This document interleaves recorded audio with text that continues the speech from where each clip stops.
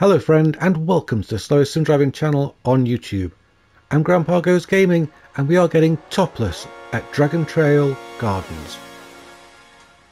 This is a handicap race for topless cars. If you like this kind of content, then please remember to give a thumbs up, subscribe, and let's get racing.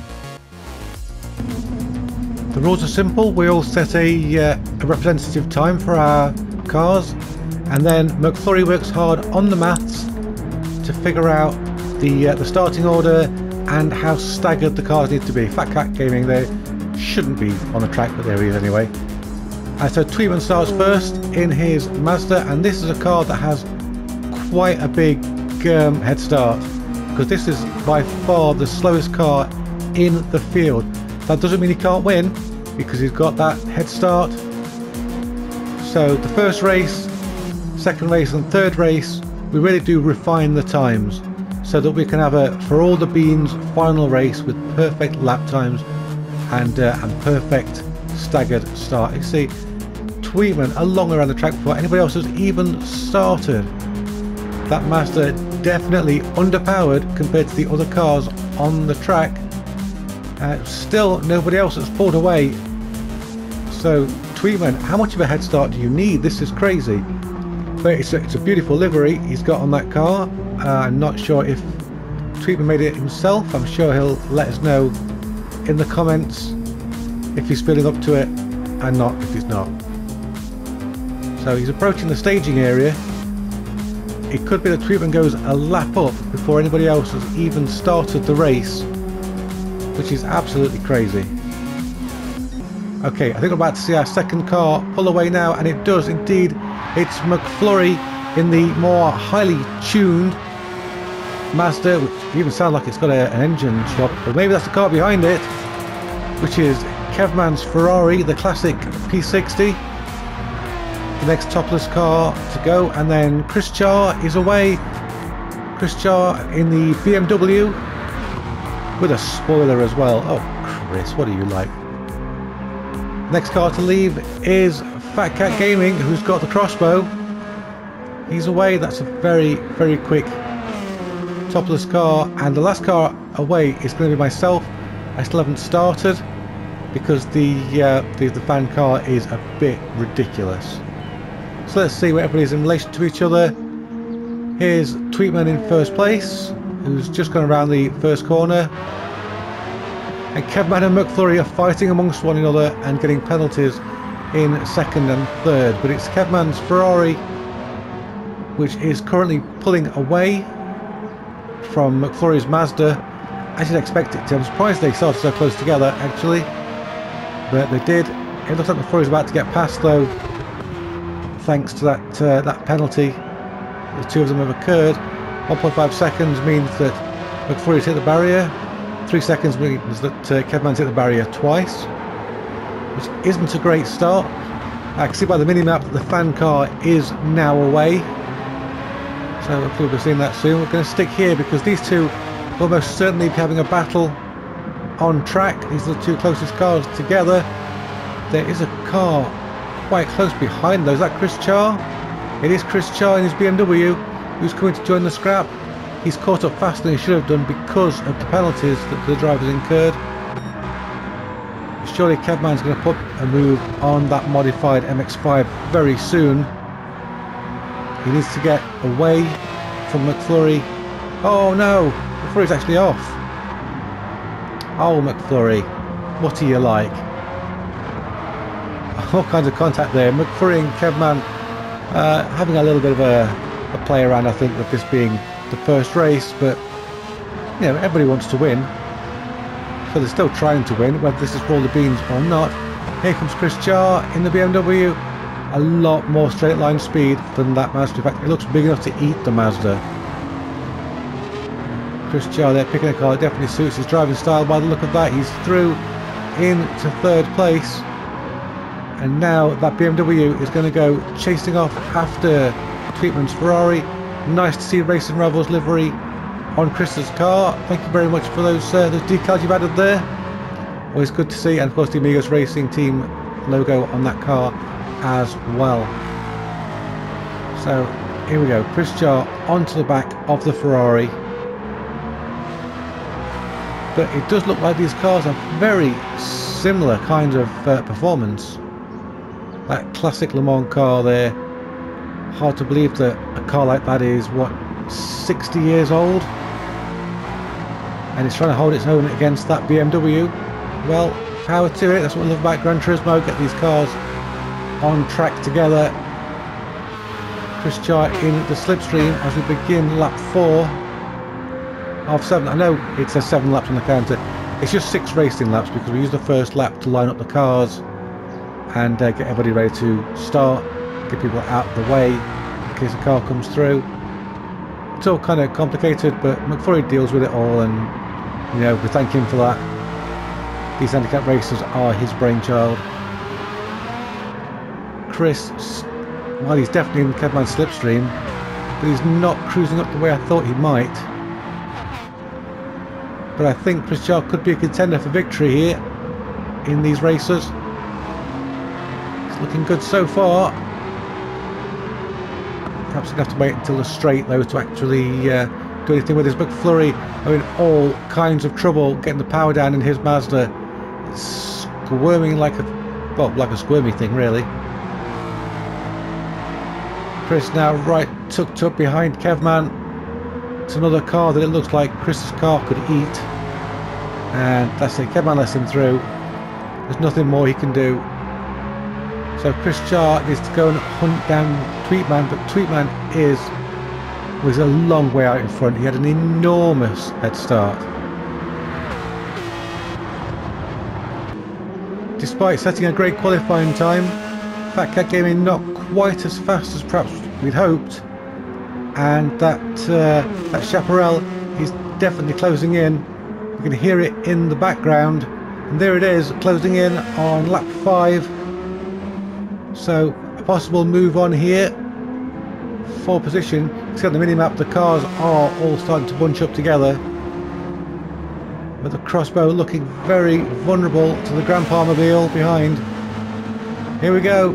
Is there anything that Fat Cat Gaming can do? Not really. I think his time might need adjusting a little bit to protect him more from the fan car, but it's one of the reasons we run these races.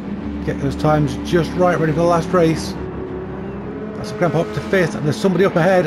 That looks like MacFlurry. You've got to assume that a Chaparral can catch up with a Mazda, right?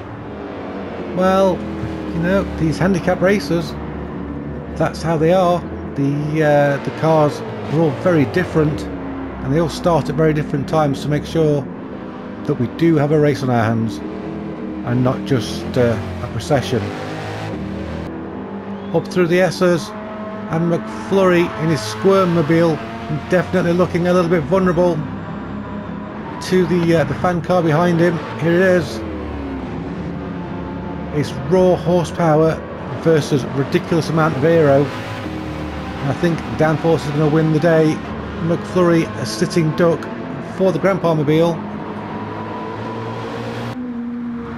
Speaking of sitting ducks, Tweetman has started the final lap of the race, but Chris Jar is right behind him. Well, I'd say right behind him. He's in the same corner. There he is. Chris Jar's BMW coming to gobble up that Mazda. Tweetman's car by far the slowest thing we've had on a racetrack for some time. Here we go. Chris Jar. Tweetman, the same colour scheme, but definitely not the same power plant. I don't think there's anything that Tweetman can do about this, because Chris is just going to roll right around him. Here we go. Oh, Tweetman defends his position, but it's not enough. It's not enough as Chris Jar shoots out in the background there. Kevman's Ferrari getting passed by the Chaparral. The fan car using that aero to its advantage. And Tweetman shouldn't be much of an issue, I think, in that, I think it was a stock Mazda. Bonk, give him a bit of a push. Go on, get around that corner, Tweetman.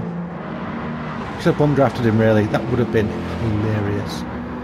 And, well, just Chris Jar to beat. Chris Jar's car's fast, but is it as fast as the 2J. I don't think it is. It's going down to the last corner, and Chris is out wide. Oh, Chris just outbrakes himself there, giving perhaps too much space, and the first race goes to Grandpa. Then Chris. How's Tweetman doing? Can he get third? No, Kevman's just snuck through before the finish line to get third place. Tweetman fourth, and MacFlurry, well, he had some real handling difficulties in that beast. Fat Cat Gaming, well, couldn't quite put in the performance that he did in qualifying, but maybe he can pick that up for race 2. Speaking of race 2, let's get to it and let's see if this car can do the business. Okay, race 2, and Tweetman's already underway. Fat Cat Gaming starting when he was supposed to this time. MacFlurry in third. Looks like he's going to just blitz past Fat Cat Gaming, so perhaps MacFlurry's time needs adjusting. Seems a little bit sus to me. Maybe Fat Cat Gaming can come back at him. Kevman's Ferrari's underway as well. Chris Jar's BMW has just left the staging area, so my Chaparral fan car is going to just sit there for a while, minding its own business. MacFlurry not dropping Fat Cat Gaming as I thought he would. He's still having some little handling problems with that. And power to Fat Cat Gaming. I don't think I've ever seen anybody drive the crossbow in such a balanced and stable way. Whenever I try and drive it, it just spins round and round. Oh, but it looks like Fat Cat there just outbraked himself a little bit. Gave MacFlurry an advantage. That's great, giving us a battle from the get-go. And they're now approaching the staging area where there's still a Grandpa sat wondering what to do. He's just left the staging area, so I'm underway. Oh, Fat Cat Gaming. A little bit too much of the loud pedal on the way in the exit of that corner, and he just understeered straight off. But Fat Cat not letting MacFlurry out of his sights this time. This is more like the sort of time that Fat Cat should have left in the first race, but I think he just wasn't paying attention. You know, you sit there, you wait for the timer, we're in the voice chat, it gets a bit silly, and before you know it, you should have left 30 seconds ago. These things happen, right? MacFlurry doing his best to get away from Fat Cat Gaming. Oh, bit of oversteer, bit of understeer, bit of oversteer. The car on completely the wrong line, and that's put Fat Cat right on his back. Got a slipstream. We could be seeing MacFlurry about to lose second place. As Fat Cat looks around the outside, MacFlurry defends his line. Fat Cat goes onto the grass. Interesting tactic. Didn't work, but it shows that MacFlurry can be vulnerable to little mistakes. MacFlurry's car drifting all over the place. Probably too much power, and maybe the suspension is a little bit too stiff, and it just looks a real handful. So credit to MacFlurry for being able to actually keep that thing going. I think I'd have binned it by now, but he's starting to gap Fat Cat, I think.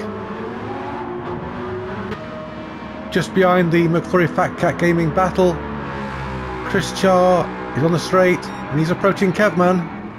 Kevman is on the entrance to the corner that Fat Cat is on the exit of, so the cars are all bunching up very nicely. Look at that car. It's gorgeous, it looks gorgeous, it sounds gorgeous. It's gorgeous. I'm not a fan of Ferraris, but that one is magnificent. There's just something not Ferrari about it, apart from the sound. So what do you think is going to happen? Is Kevman going to get on the back of Fat Cat Gaming first, or is Chris Char going to get on the back of Kevman first? They're certainly all bunching up together, and I'm not seeing any really big mistakes this time out. Kevman throwing that thing around, pushing it with everything he's got, which is apparently quite a lot. So here we go, on to the main straight. We've got Chris just there in the background. We've got Fat Cat Gaming there in the foreground. This is why we do the handicap races, so we can all bunch up together and have ridiculously different machines all compete on the same level. No BOP, set it the way you want it, and then just run it. and it looks as though Kevman is going to catch Fat Cat before Chris catches him, which of course is very important because he's going to want a buffer. Other cars for Chris to get past. As you get towards the end of the race, of course you're facing faster cars. They're bunched together, it makes it more difficult. It's a real challenge. A challenge that these drivers are rising to very well. But Kevman edging closer and closer in that Ferrari to the crossbow in front of him. Look at that, 4 completely different cars, all spec completely differently, all in the same shot. What more could you ask for from sim racing? Fat Cat Gaming not letting MacFlurry get away. He's hungry in this race, and he's doing the work. On main straight, if we can stay close enough, he might even get a good slipstream to get past MacFlurry. He's going to have to do it quickly because Kevman is coming, and not only that, but Chris Jar is coming as well, and Fat Cat Gaming alongside MacFlurry and into second place. But can MacFlurry get back underneath him? I think Fat Cat's gone a little bit wide. He has. Oh, he's gone a lot wide. Oh no, he's doing so well. He's hit Kevman. Fat Cat and Kevman come together. Kevman's relatively unscathed.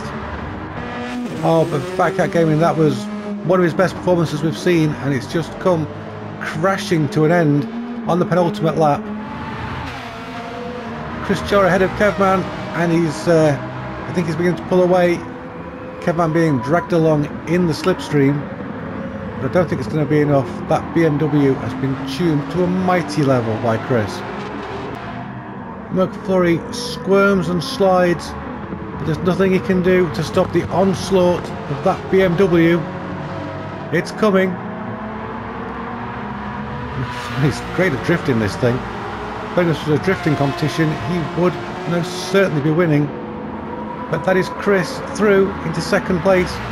All he's got to do now is catch up to Tweetman, who is currently on the main straight. Chris has got 1 lap left to do that. Even Kevman in the background drifting it, hanging that back end out. Let's not forget this ridiculous fan car that it's on the approach, just 1 corner away. Maybe we'll see the cars yet. There's Kevman's Ferrari. Was of course delayed by the incident with Fat Cat Gaming. It's a tricky place to pass here, but nevertheless, foot down. You can hear that beast roaring. Where's that Ferrari? There it is. Here's the Ferrari. Past the Ferrari, past the Mazda, into third place. A little bit wide there. There's only about half a lap left with which to catch the BMW up ahead. Oh, there is the BMW up ahead. Is this going to be another storming victory for Grandpa and his freaky fan car? Well, we're still going to get past Tweetman, who's just around this corner. Tweetman could block if he wanted to, could make things difficult. He's having a good race actually in that Mazda. Managing to stay ahead of Chris, but not stay ahead of the fan car, unfortunately. Chris is approaching behind. Here he is. Can Tweetman clinch second place in the slowest car on the grid? It's going to be close. They're on the run to the line now. I don't think he can. No. Fan car takes victory. Then it's Chris Char in the BMW. Tweetman just holds off the Ferrari of Kevman. Then MacFlurry's Mazda, and then Fat Cat Gaming again. Started out so well, and it all fell apart halfway through the race. Okay, the times are getting better now. Let's adjust the times a little bit more. See if we can have better head starts, and let's see how that works out. Okay, this time MacFlurry has started 3 seconds early because he managed to get a penalty on the formation lap. Well done, MacFlurry. And this is the final race setting up the times, and oh, MacFlurry drifting it beautifully around the first corner. Fat Cat Gaming ever present, is going to try to catch him up.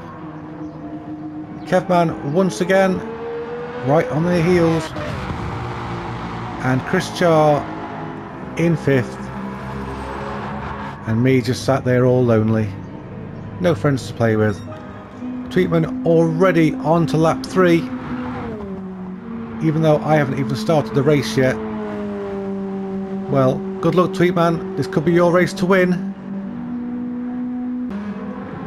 Fat Cat definitely on a charge this time. He's pushing hard in the crossbow, getting a good feel for it. He could be about to sweep straight into second place because MacFlurry's got a penalty to serve. And 3 seconds is a big chunk of time. Fat Cat right behind him. So here we go. Here comes the pass. So all Fat Cat Gaming needs to do now to win is catch and pass Tweetman, who's virtually a lap ahead. And there's, well, another 5 laps to do it in, so maybe he can. Maybe Fat Cat Gaming can win this race. Maybe I spoke too soon because MacFlurry is catching the crossbow. He's pulling out some great laps. But remember, the fastest lap from this race, if it beats the qualifying time, is going to change your starting order, your head start. The faster you go, the smaller your head start is. So this is, it's not about power, it's not about raw pace, it's about consistency. If you can consistently hit the times you set as your fastest time, you can win. And MacFlurry, he's fast, he's got a great car, but can he be consistent in something so incredibly unstable?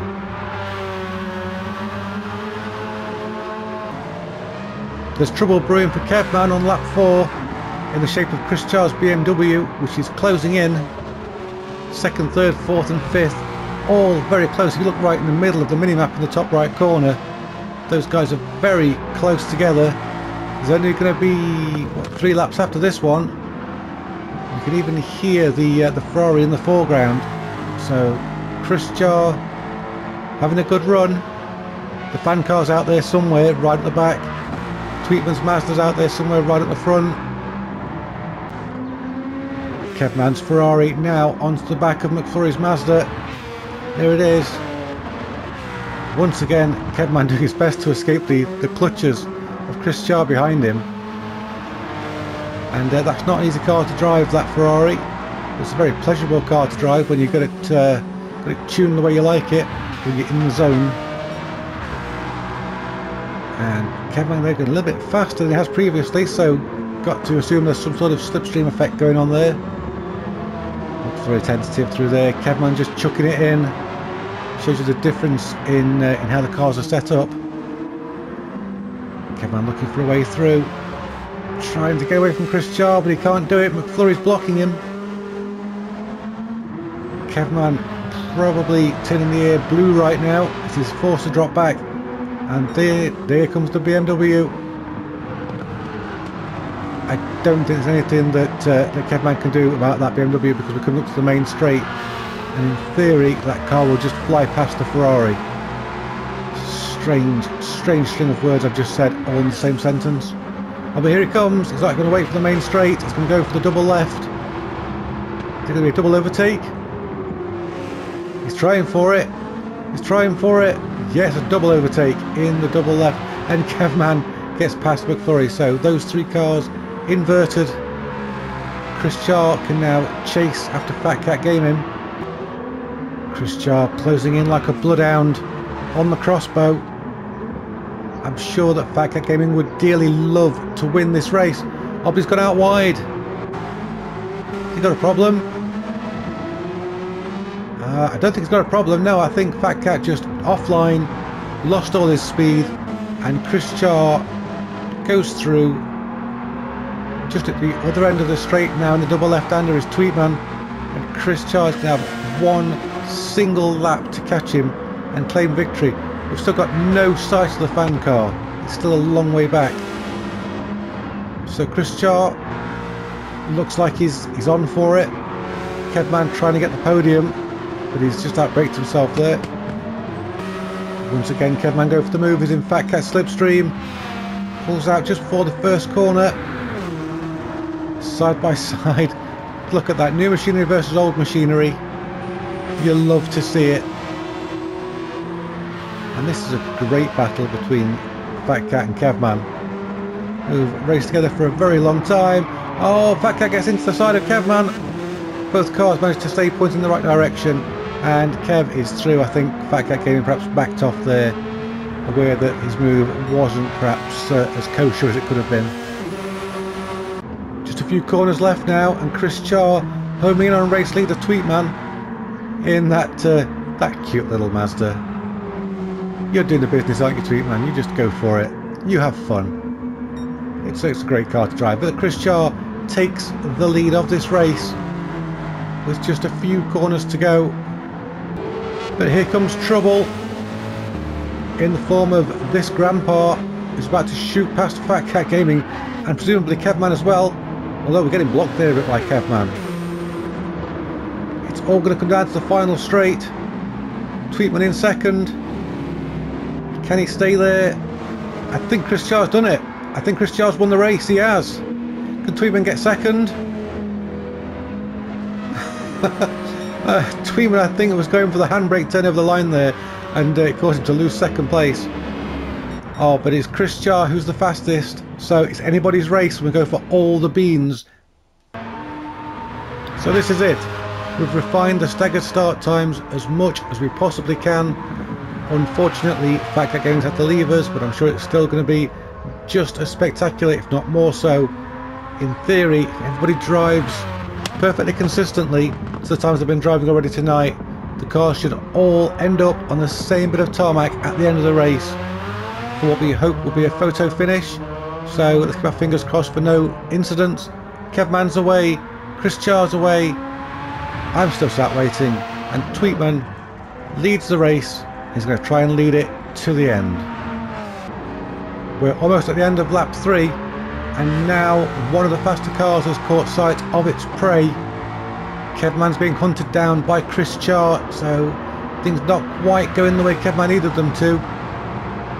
Chris Char is definitely on the move. He's just entering the double left-hander as Kevman's just leaving the double left-hander. You'll see when he's shot in a moment. There he is, and we can see MacFlurry in the distance as well. So they're going to have 3 laps here to fight it out. We've already seen Chris Char win. We know that this car can do it. We know that this car can beat the fan car and everything else on the track with that driver at its wheel. But without Fat Cat Gaming to battle against, this could be MacFlurry's race as well, because he's got nothing to slow him down but himself and his sheer lack of control over the rear of that car. And just for fun, let's see the speed difference between the 5th place fan car and the 1st place Mazda. Bye, Tweetman. So there we go. The GrandpaMobile is no longer a lap down. We've now got 2.5 laps to get an entire lap back on Tweetman. Chris probably starting to feel a bit of Kevman's slipstream now and just get drawn in. But there's time yet. There's time for Chris to make a mistake or Kevman to find some speed he didn't realise he'd got. It's really anybody's race in this All the Beans finale. It's a little surprising that Kevman hasn't caught up with MacFlurry yet, but not surprising that Chris Char has caught up with the Ferrari. Look at the width of the wheels on that thing, it's ridiculous. Chris Char within less than a second of the Ferrari in front. It looks like Kevman, well, this isn't your day, sorry. Unless of course Chris Char makes a mistake. That's something that doesn't happen very often at all. Coming through that double left-hander to go onto the main straight. We're about to start lap 6 and Chris Char's going to have a massive slipstream from that Ferrari in front of him. You can see Kevman weaving to try and break the toe. But Chris Char is closer still. 2 laps to go. Who's going to win? Well, if you know who's going to win the final race, drop it in the comments if you like, and we'll see if you were right at the end. It's a difficult place to catch and pass somebody. Not really a way through just there. Chris Char very brave on the curbs. Kevman just trying to keep that big back heavy thing in a line, but Chris Char going around the outside. That's it, up to 3rd place. And now he can chase after MacFlurry, and these guys have been steadily catching MacFlurry as they've been pushing each other along. There he is in the distance. We approach the start finish gantry for the penultimate time. Chris Char has most certainly got slipstream on MacFlurry, but that car is just so fast and straight line that MacFlurry is driving. He's got rocket fuel under the hood of that thing, and look at him drifting, trying to keep that back end in check.